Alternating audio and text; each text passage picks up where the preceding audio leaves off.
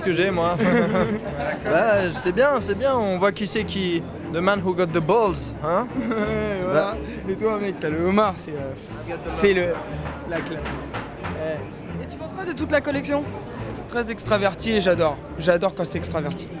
Lui, il ose, il a pas peur de mettre des couleurs, de mettre des formes, de mettre des habits, c'est très habillé. Enfin, ouais. Merci beaucoup, bon défilé. Merci.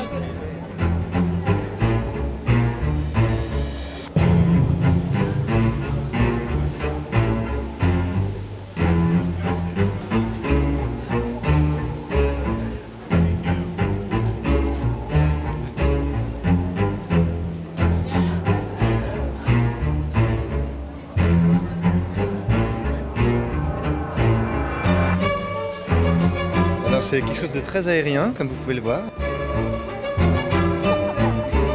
Comment c'est de travailler pour la maison Galliano? Ils sont très sympas, ça se passe très bien à chaque fois. Et les vêtements sont un peu foufou à chaque fois aussi. Et voilà.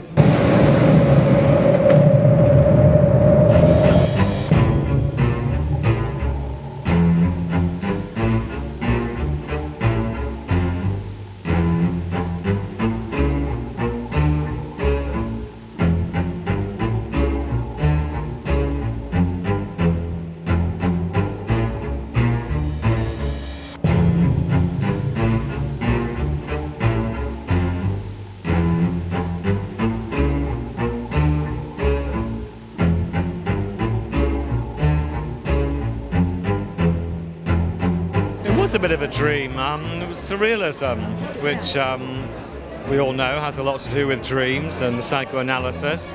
And it was a convenient theme because it's so visual, surrealism, and it contains a lot of visual jokes to do the things I wanted to do, which was top to toe matching hats, shoes, clothes, in prints and embroideries. Just something you don't normally get to do in menswear, but why not? Yeah, exactly. And can you tell us more about the fabrics? The fabrics, there was a lot of prints, a lot of cottons.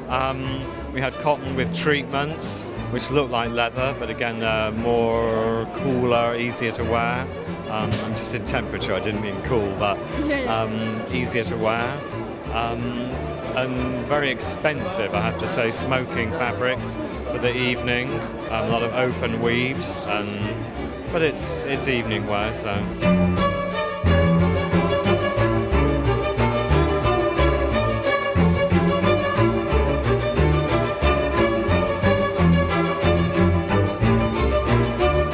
How did you work on the scenography?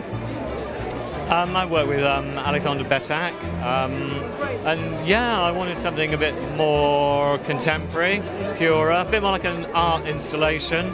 So we had the LED screens and used the clouds, because the clouds were my favourite outfits, the printed cloud ones.